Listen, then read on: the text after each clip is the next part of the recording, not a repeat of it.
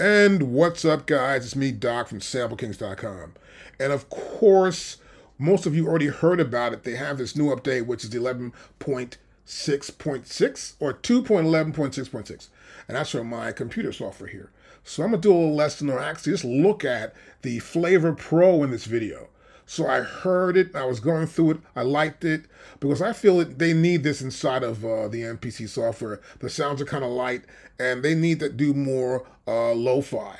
I think the problem for them has been that Roland came out with the SP404 Mark II. I did a video on it. I liked that machine because it was low profile, it was simple to use, and it was nothing to it, you know? And I said, this is kind of cool.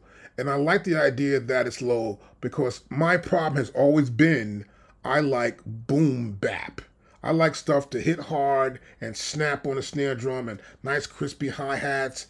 And the world has gone to this pristine sample idea. Samples that are clean, soft like the MPC, makes really clean stuff. But I don't need that. I can get that from anything else I got, whether it's going to be Pro Tools, Logic, Ableton Live. I need something to counter that. And this new software, the Flavor Pro, will help us. Let's get started now. I got some breakbeats here. Let's get to the business. Here it is right here. I got something here. Where's it at? Oh, I'm looking at beats. I want to try it on Breakbeats. Oh, yeah. See, I like this beat here. It's chunky. See how chunky that is? It's like ridiculous. Okay, let's grab this. I'm gonna throw it here in my little bin here. Cool. And that's like 106 that should be for looping. What else I got here? Oh, I like that. We're going with that right now. We're gonna work with that right now. Okay, so I'm gonna go here in my tempo and make sure this is 106 and press enter. Okay, because these beats, I've already got them locked into the right tempo. But now I want to go to look at the beats. So I'm going to go to here where it says peanut butter. Boom. Oh, look at that. It changed just being in here because I have the flavor on. Let's turn the flavor off. See the difference? That's the original. Okay, let's go back to the loop first, though. There you go. So this is the beginning of that beat.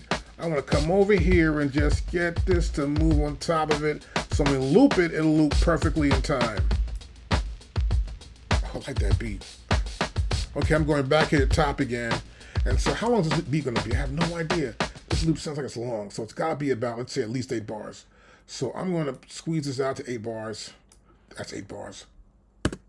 So I want to put a little thing here to make sure it starts on the 1.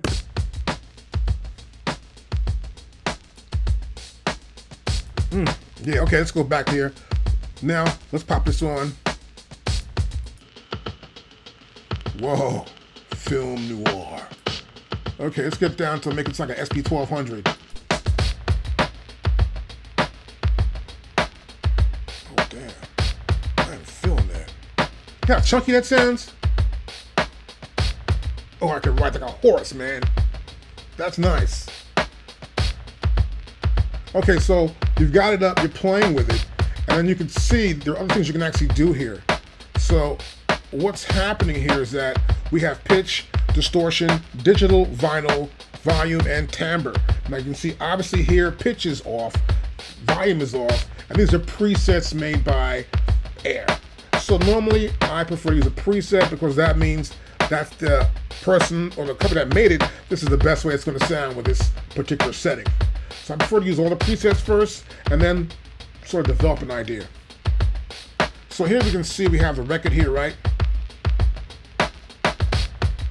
And you see once you move the rate, the little record icon here changes around. You can hear a little bit of that. I can come here digitally, I can do the bit depth, and you can see it changes for the bit depth. Now here I have the modeler for distortion. So this is transformer. I can use amp classic. Whoa, now we're changing it. That's amp heavy. Let's go, that's raining there. That's tubes. Like the tubes. Ooh, the vinyl sort of darkens it up. Speaker. Diodes. Synth. Digital. So I did like the original, which was the transformer, I believe. So I can also lower the intensity, increase the width, increase the gain. I can come here for the timbre, and I have a lot more choices here, as you can see. I can go studio old, studio small, studio tiny, studio large. So a little larger there, right? I can go radio tube. Not much of a problem. Oh, look at this. For the phone. See how it just sounds like a phone there? Like the bottoms are just crushed. Let's go somewhere we might like this at. Let's try neutral.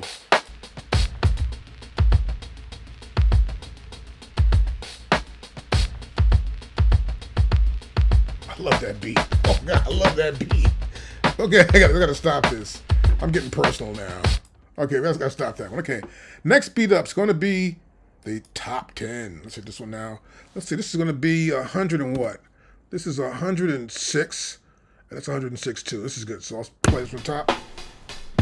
Oh yeah, the classic. Okay, so we're at SP1200 here now, under the lo-fi.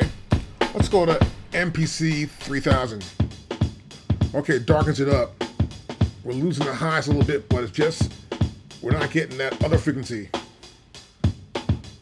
Let's look at the sample. That's right, the sample's good. Back to the home. So as you can see here also, as I'm working here, I'm set up here, I've got the pad mixer on here right here. So I've got pads on or off. I'll come to this pad right here. You'll see the sound coming up here. And this is going into the overall program. See, so in a program, this is the program here. It's going into this program. I can turn this down and turn it back up. You know where it's coming in from, right? So then I have the, of course, the Pro here. Now I prefer to use a compressor now and then too. So I'll put a compressor on. I'm using this one, it's hardened. I like that. I'll go back to here and I'll turn it on. Let's see how the compressor works with it too as well. So here the attack's pretty good. I'll bring my mix down to my compressor. I'm sort of skipping and not looping, but I don't care about that. We're just here to try and get an idea of how the Flavor Pro works on different loops. Okay, so now I can do the same thing here, but what I want to do is find something that might work for me. The noise is coming from vinyl. I bet you. There it is. Vinyl adds noise. What does the hum do? Well, adds hum. That was a dumb question. Okay, we're going here. Distortion. I like that distortion. Let's try some more distortion stuff. Let's go to here. Heavy. Oh man. That's too tinny there. That's not me. Let's try some tubes.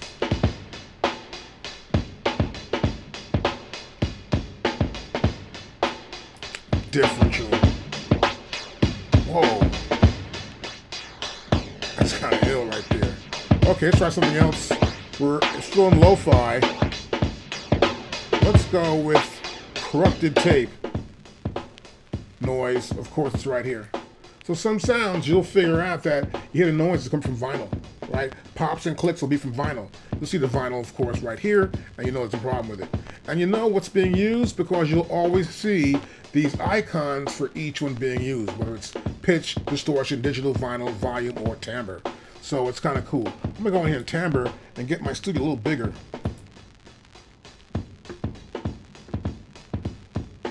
Okay, good. Now get the gain up. Got the idea. So the crackles are here. I may just turn this off. So you can turn stuff off, right? I can turn off any one of these parameters off. I'll turn that off. I don't like that. And get what I want for flavor. I can widen it up here. I may even take a compressor here and go to my compressor and get more bump out of it, right? Or pull the mix down between the real and not real. Or bring more of the compression in. Or turn the compressor off. I get an idea of what's happening and how it's affecting that sound. So I have to use other effects with the sound to make sure it's working how it works And I can imagine what the compressor would sound like with or without it. But I like this. It's pretty cool. It's doing some pretty cool stuff to the sound. Now, I haven't talked about the pitch yet. Let's go over this pitch idea.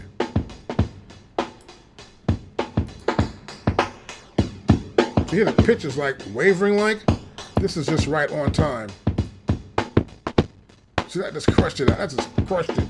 It got too strong. And let's pull the drifting down. Let's pull down this fast. Let's get more of a slower rate going on here.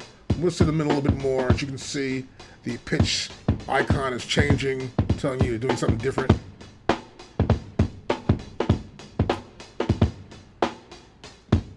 I can come here and vary it as well. Vary this as well. And I'll do this too with the pitch. And you can hear it sort of pitch change. That's kind of, let's stop that. Let's just cut off here actually. And we're going to do the next one. This is 100. So I'll come to here. These are not even working at 100. Let's go 100 anyway. These aren't even working to loop them like I wanted to loop, but that doesn't make a difference. We're just playing around with the sounds. Let's first get the init going on.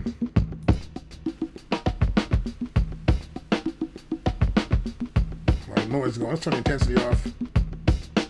Now I got to the intensity at 0. It's playing the sound the way it is with nothing going through it, right? And we can see here too, I can do this with it also as well. You can change the EQ here. Look at that. Nothing. So low pass filters on, or high pass filters way up, getting the highs. Now we're getting all the low end. Like this here, right? So you can change that with this EQ right here. We're just doing a high pass filter and a low pass. That's all it really is. This is the output on this side, EQ on that side. So I'll widen this out. And now we can hear the whole thing coming in. And this is important for you to understand too. So now I can turn my intensity back up to hear the original effect, which is just this init. And now we're going to go to vintage drums. Some more kick. So this noise level I don't want. And I'll turn this off. I don't like this. Someone's giving me, oh, that's it. Distortion was doing that. Okay, so once you find out what's doing the wrong thing for you, you can sort of change it a little bit more. Nice. And it does widen the width out a little bit more there. It's pretty cool. Okay, that one's good. That's cool. Now I want to try this one here. And this is supposed to be 119. Let me get this here, 119 BPM. Whoa. Oh yeah. That's like rock and roll right there. That's the meaning of rock and roll, dude. Word. I'm feeling that. Get out my way type beat. I'm coming. Yeah. Oh, this is nice. Let's try something else. Let's go with this vintage drum. Oh, God. What the hell happened? Right, that's like hell. Drum loop. This is the drum loop VHS. Let's go to drums here.